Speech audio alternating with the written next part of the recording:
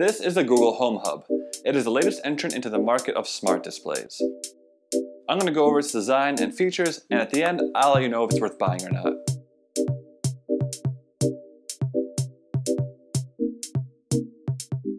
If you want a more detailed written review, head on over to techtechandmoretech.com or check the link in the description below. Let's start with the design. It's a 7-inch touchscreen that sits on top of a single full-range speaker that's kind of wrapped in a soft mesh fabric. It kind of looks like a screen sitting on top of a small pedestal. There are 2 far-field microphones to make sure that it can pick up your voice from across the room. It also has an ambient light sensor so that it can change the brightness and color temperature of the screen depending on the ambient light of the room you're in. On the back of the screen, you've got a single toggle to turn off the microphone, and you've got a volume rocker on the side to adjust the volume. You may have noticed I didn't mention a camera, and that's because the Google Home Hub doesn't have one. Google says this is for privacy reasons. They don't want people to be freaked out by having a camera linked to a device that's always on in your house. And that's kind of a good thing, that's good PR for Google. I'm sure it also helps that they don't have a good video messaging service of any sort, and also not having an extra piece of hardware in there helps keep the cost of the device down. You have your choice of 4 different colors for the Google Home Hub. You got dark gray, light gray, blue, and pink. Overall, I think the overall design and the fact that you can get these kind of fun colors will go a long way in terms of mainstream adoption of these kind of devices. They definitely kind of look more like home decor, and they kind of fit into your kitchen, your living room much better than something that looks very sort of utilitarian and techy like the first generation Echo Show. At 7 inches, the screen on the Google Home Hub is the smallest out of the smart display screens. I do appreciate the minimalist design that Google went for here, though I would have really liked to see maybe a 10-inch version as well. And who knows, maybe next year they will come out with a Google Home Hub Max that has a 10-inch version, who knows. The screen size is fine for smaller kitchens or living rooms, but if you kind of want to see what's happening on it from across the room, it can get a little bit trickier, especially if you don't have the best eyesight in the world. Whereas a larger competition like the Echo Show or the new Facebook Portal, Lenovo, or whatever, it's much easier to kind of just see it from across the room at a glance to see where your timers are at or weather, stuff like that. Even though it's not a large screen, it's a very good screen. It's got good colors, good viewing angles, and the ambient EQ that they have in it is really nice.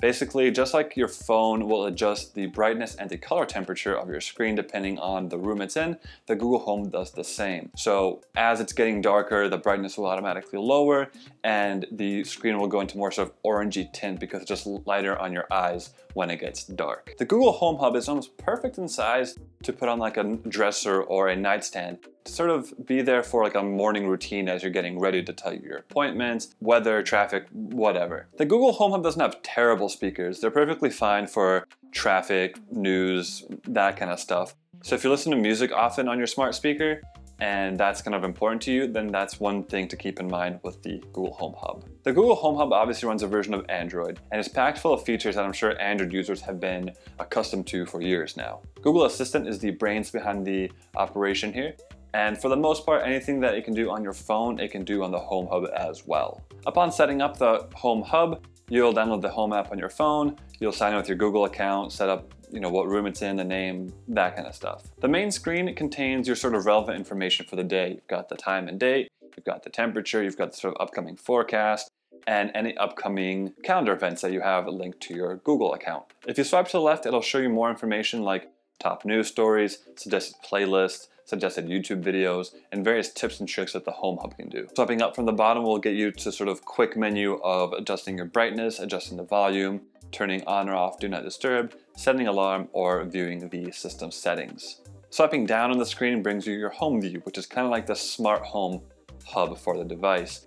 It'll show all the smart home devices that you have linked to Google Home, and it lets you adjust them depending on what they are, like thermostats or lights or whatever. I'll go into more detail a little bit later in the video. All of these functions work flawlessly. Basically, it's quick, it's responsive. It's widely accepted that Google Assistant is the best AI in terms of holding a Q&A session. More often than not, Google Assistant will give you the right answer to an actual question because it can sort of look through a Google search result. But more importantly, Google Assistant is really good with follow-up questions and context. And that's something that I found that Alexa struggles with. Since Google can fully utilize the power of their search engine, whenever you ask it to find, let's say, a local restaurant, a hardware store, just anything kind of like that, It really utilizes the whole screen. It'll give you, the working hours, the phone number, a map of how to get there with directions and traffic. It's not something that you might necessarily use all the time, but it's nice that they put the thought into it and kind of made it a fully baked product. Google Assistant also excels at voice recognition. In the Google Home app, you can set up multiple users and also have a voice profile for all of them. So when I ask Google what's next on my calendar, it knows to only show what's next on my calendar and not for someone else that's in my household. However, there are definitely still a few places where the Home Hub could improve. There's a function called ambient mode, which is kind of like a screensaver for the Google Home Hub.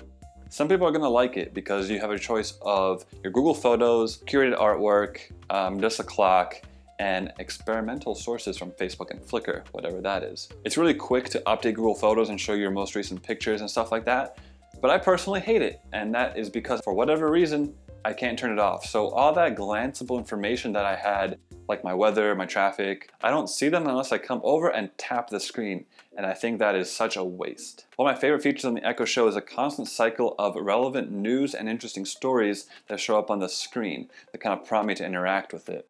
Every other smart display kind of omits this for whatever reason. Google Assistant also lacks the plethora of skills that Alexa has. And I'm not talking about the smart home skills, but more like the quirky jokes and games and stories and stuff like that Alexa can do. Google Home has some of them, but not nearly to the extent of what the Echo does. It kind of just makes it a more fun device. What it does have though is a very large repertoire of smart home skills and device compatibilities. Just about every mainstream and non-mainstream smart home device is most likely going to have both Alexa and Google Home compatibility. Just looking through the list of devices that you can set up in Google Home is quite impressive. You can also cast your media, which is really nice. So if you have a Chromecast or an Android-powered TV, for example, you can ask the Google Home Hub to send a YouTube video or open Netflix or whatever to any of these connected devices. Alexa has this too, but Google has YouTube, and until these two companies stop fighting, YouTube will pretty much only be on the Google Home. You can of course incorporate this into your routines that you set up. So you can say, "Good morning Google," or whatever, and it might just start playing Spotify in one place, turn on the lights in somewhere else, whatever. You will need to set up your rooms and all your routines in the Google Home app. On the Google Home Hub itself, you can't actually edit anything. It'll only show what's already set. The home view portion of the Home Hub is really well done. When you swipe down from the top of the screen, it shows all your active smart home devices, and then you can go through them room by room. My only gripe with it is because the screen is kind of small, if you have a lot of devices or a lot of rooms, you're going to do a lot of scrolling and jumping through layers of menus. Not the end of the world, but it can become a little bit tedious. All smart home commands are executed quite quickly. Things like turning lights on and off are pretty fast, and that's kind of to be expected. But also changing the temperature of your thermostat, for example. Even pulling up the security footage from my Arlo security camera was pretty quick, and that's typically the slowest function that a smart display or even a phone can do. So all of this brings us to the golden question. Should you buy this? There's one advantage of the Google Home Hub that we have not discussed yet, and that's the price. You can buy it pretty much anywhere for $99, and that's about half the price of the competition. If you have a very Google-oriented life, there's no doubt that Google Home is going to be useful to you.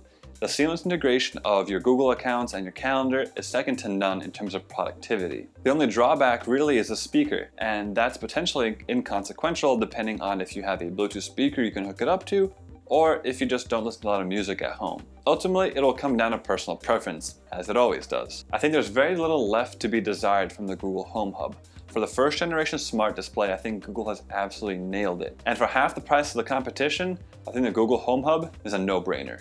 As always, thank you so much for watching. If you have any questions or comments, leave them down below. If you liked the video, hit that like and subscribe button for plenty more videos to come. Till next time, see ya.